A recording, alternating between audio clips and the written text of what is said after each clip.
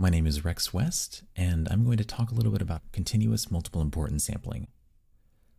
In rendering, we are trying to generate photorealistic images, like these. To make these kinds of images, though, we need to simulate how light leaves light sources, bounces around the environment, and reaches the camera. This process is formulated as a light transport integral, and we have to solve one for every pixel in the image. So given some function f, we can integrate it to find out how much of something there is. For some integration problems, like those in rendering, finding the exact solution can be exceptionally difficult.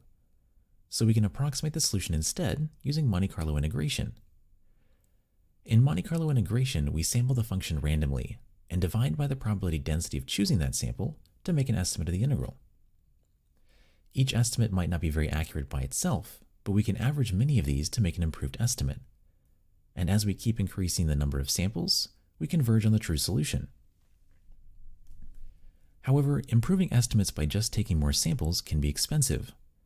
We can instead improve how the samples are distributed, called a sampling technique. Ideally, we'd want a distribution of samples that is proportional to the function we are integrating, such that higher regions are sampled more often, and lower regions are sampled less often. This is called importance sampling. But it can be difficult to design one technique that importance samples the entire integrand well. Instead, we can try to combine multiple techniques, for example, one that's good at sampling the left side, one that's good at the middle, and one that's good at sampling the right side. And so now the question is, how do we combine them in a way that preserves the strengths of each technique? Veach and Gibbos proposed one way to do so, called multiple importance sampling, or MIS. In MIS, we break down the integral into a series of weighted integrals that sum to the original integral. We can then estimate each weighted integral with a different technique. Given this decomposition, and having chosen how to estimate each weighted integral, Veach then considers two options for estimating their sum: one sample MIS and multi-sample MIS. One sample MIS estimates the integral by randomly selecting a technique and a sample from its weighted integral. Each technique is assigned a probability of selection, and from the set of techniques we stochastically select one. From that technique we draw a sample and use it to make an estimate of the integral. In contrast, multi-sample MIS opts to estimate each weighted integral and sum them. From each technique, we choose one or more samples. For example, one from the first, 3 from the second, and maybe 2 from the last. So given these one-sample and multi-sample MIS estimators, we would then ideally want to find a weighting function that results in efficient estimators. Veach and Gibbos proposed the provably good bounce heuristic that weights each technique proportional to their PDF. In the case of the one-sample estimator, the bounce heuristic is not just good, but optimal. So we have a provably good combination of a discrete set of sampling techniques using MIS. However, there are some integration problems that have not just multiple sampling techniques, but a continuum of sampling techniques available. For example, let's say we have a Gaussian distribution. We can parameterize its standard deviation sigma over a range, and each value within the range corresponds to a different Gaussian, resulting in a continuum of possible sampling techniques. So to handle continuums of techniques, we introduce continuous multiple importance sampling, which is a generalization of multiple importance sampling to continuums of sampling techniques. For the sake of clarity, we'll refer to Veach's MIS as discrete MIS, or DMIS, here forward. What was a sum over a finite set of weighted integrals in DMIS is now an integral over a continuum in CMIS. In DMIS, we had assigned a discrete sampling technique to each weighted integral. Let's change the visualization a little bit to a 1D color bar where the brighter the color, the higher the sample density. In CMIS, we also assign a sampling technique to each weighted integral, but now that we have a continuum of integrals and techniques, we can use a single higher dimensional space to represent both techniques and samples.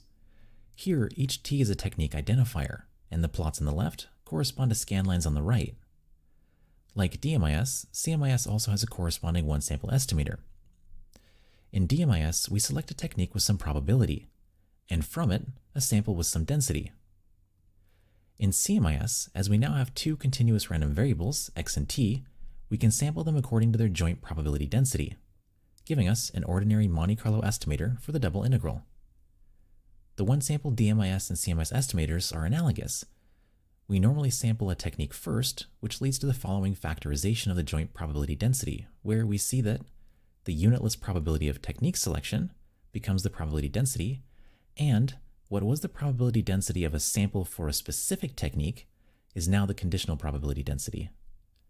Similar to DMIS, CMIS has a bounce heuristic that is provably optimal, and we provide a proof in the paper. Here, what was a sum over the techniques becomes an integral. So we'd like to use this bounce heuristic in practice, but we need to evaluate this density integral in the denominator. Unfortunately, in many applications, as we will discuss shortly, this integral is not available in closed form. This common issue of evaluating integrals in the denominator may seem like a showstopper, but fortunately, we found a way to stochastically approximate it and still achieve unbiased estimation. And we do so using a new type of MIS that we call stochastic MIS. Given our joint distribution for some technique sample pair, the CMIS bounce heuristic needs us to integrate vertically over the techniques, but this can be very difficult. Instead of directly solving for the integral, we can sample several technique and sample pairs from the joint distribution, and can use the techniques of each pair to make Monte Carlo estimates of their weights. As each technique is drawn proportional to its marginal, the estimator in the denominator simplifies to just an average of the conditional sample densities, which in most applications is readily available. If we use these approximated weights in a t-sample CMIS estimator and cancel a few terms, we have the following, which appears to be a multi-sample DMIS estimator with the bounce heuristic, but where the key difference is that the techniques are chosen stochastically. We'll refer to this as stochastic MIS. For more details, a more general form, and a proof of unbiasedness, please see the paper. In stochastic MIS, if we have one set of techniques, we'll have one set of weighted integrals. And if we have another set of techniques, we'll have another set of weighted integrals. For this particular formulation, as we keep increasing the number of technique sample pairs, we'll converge on the CMIS bounce heuristic weights. SMIS as a finite sample approximation of CMIS will play an important role in the applications we're about to look at. But first, a quick recap of what we've looked at so far.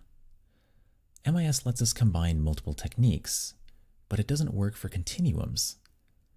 Continuous MIS generalizes MIS to continuums and comes with a provably optimal bounce heuristic, but this bounce heuristic can be difficult to evaluate in practice. Stochastic MIS helps to solve that problem by extending MIS to stochastic technique selection, which we leverage to approximate CMIS with the bounce heuristic weights. And so next we'll look at three applications of CMIS in rendering, namely path reuse, spectral rendering, and photon planes. For the first application we have path reuse. In rendering, we want to compute how much light leaves light sources, bounces around the environment, and reaches the camera. This is formulated as a light transport integral over paths, and we can approximate it by sampling paths that light could have traveled. However, random sampling of paths can lead to noise. One option to reduce this noise is to sample more paths, for example, by splitting at a given vertex. But this can be quite expensive. Instead, why not leverage other existing paths, for example, those from other pixels, and reconnect to them, amortizing their sampling cost? All is good on paper, but even connecting to other paths can be expensive. Instead, narrow the reuse down to paths that fall within a certain distance. As the vertices are close, we can forego expensive visibility tests and BSDF reevaluation at the cost of introducing a controllable amount of bias. Traditionally, this problem has been treated as a radiance filtering problem. Keller and colleagues proposed to weight nearby paths by applying a filtering kernel, where the kernel is a series of heuristics chosen to reduce bias. For example, by checking if surface normals are similar enough. Their method works well on diffuse materials, but it has some difficulty with glossy surfaces and detailed geometry.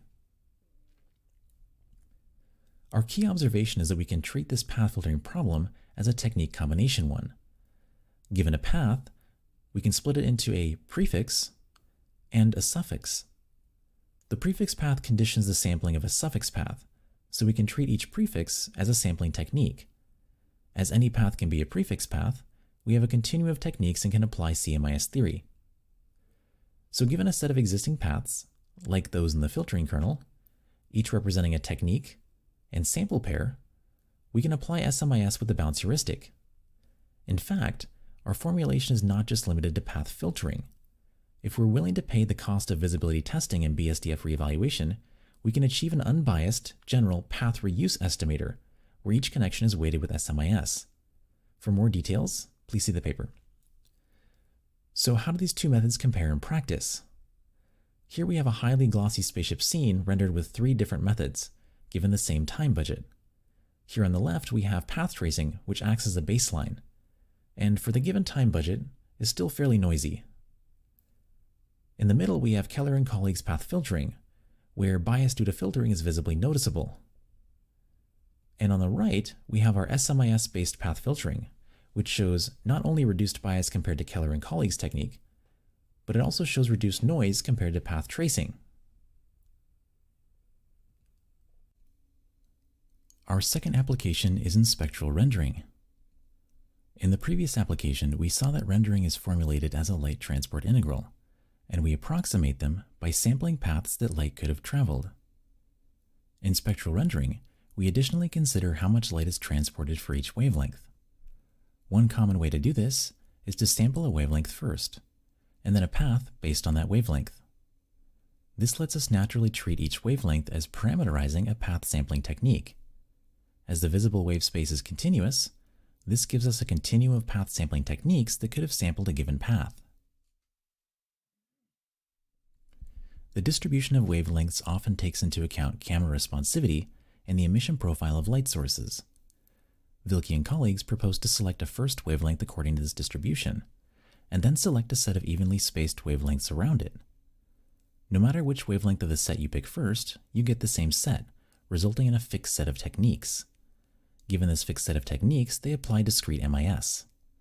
We'll refer to their method as hero MIS here forward. The even spacing of wavelength samples, however, smooths out their distribution. This prevents the method from effectively importance sampling spiky distributions, like those found in fluorescent lights. Since we have a continuum of techniques, we can apply CMIS theory. This gives us the freedom to importance sample not just one, but all wavelengths. Incorporating this kind of importance sampling is non-trivial in hero MIS. However, with CMIS, it is as simple as changing the probability density of sampling techniques. Let's look at how these perform in practice. Here we have a simple scene with a gold dragon lit by a fluorescent light, and we'll compare the estimation error of 4 different methods: hero MIS, our stochastic MIS using independently sampled wavelengths, our stochastic MIS but using a stratified sampler, and a brute force method. All methods use the same number of paths and 4 wavelengths per path, with the exception of the brute force method, which uses 512 wavelengths per path to provide a ground truth on color noise. Zooming in, as the fluorescent light has a spiky power distribution, the scene is challenging for hero MIS, and there is quite a bit of color noise present. In contrast, our 2 SMIS estimators show reduced color noise, with the stratified version, on the right, being almost visually indistinguishable from the brute force method.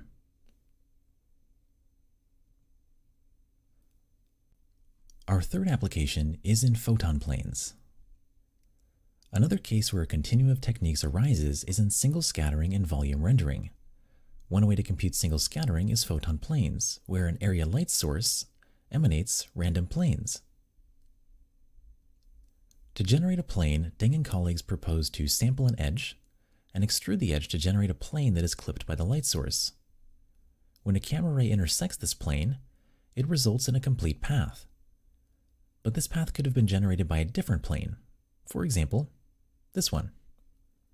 As each plane is defined by its edge, we can interpret each edge as the technique that parameterizes path sampling. As there are infinitely many possible edges, we have a continuum of path sampling techniques. Deng and colleagues recognized that the set of edges formed a continuum of techniques, so they proposed a closed-form integrable weighting heuristic. We can interpret this as an application of CMIS with a closed-form non-bounce heuristic. Here, they integrate over all edge orientations centered around the intersection point. This alternate weighting scheme provides good results, but as it doesn't take into account the length of each edge, it's suboptimal. The optimal bounds heuristic weighting does take into account this edge length, but its normalization integral is not available in closed form. So we can instead apply our SMIS estimator to make an approximation of the full bounds heuristic weights.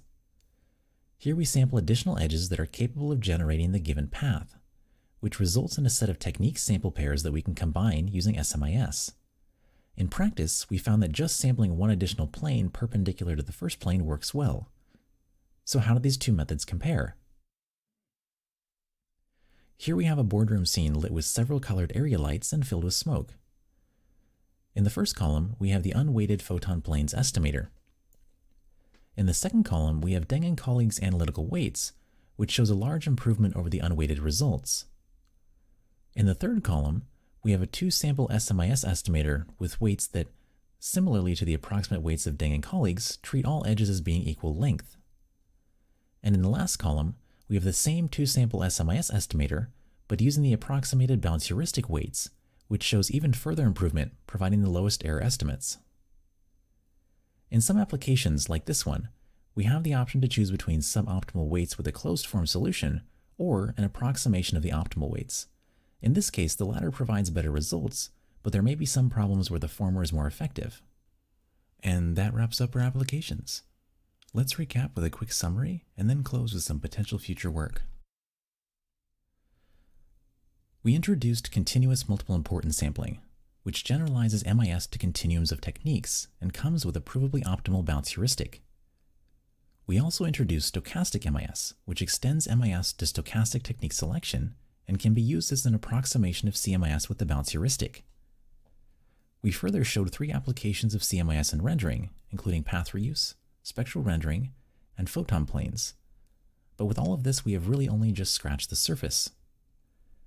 It would be great to have a more thorough understanding of SMIS, including a formal variance analysis and, as the cost of weight evaluation is quadratic with the number of techniques, a way to determine the optimal number of techniques per estimate. There are also many potential applications of CMIS in light transport, including applications where strict limitations are enforced to apply DMIS, for example, the deterministic shift mapping used in gradient domain methods, and applications where we want to make an unbiased estimate but have an unknown sample marginal. For these, an unknown marginal is usually a showstopper, but as we saw in the applications demonstrated, SMIS allows us to formulate an unbiased estimator even in such situations. And that concludes this presentation. Thank you for watching.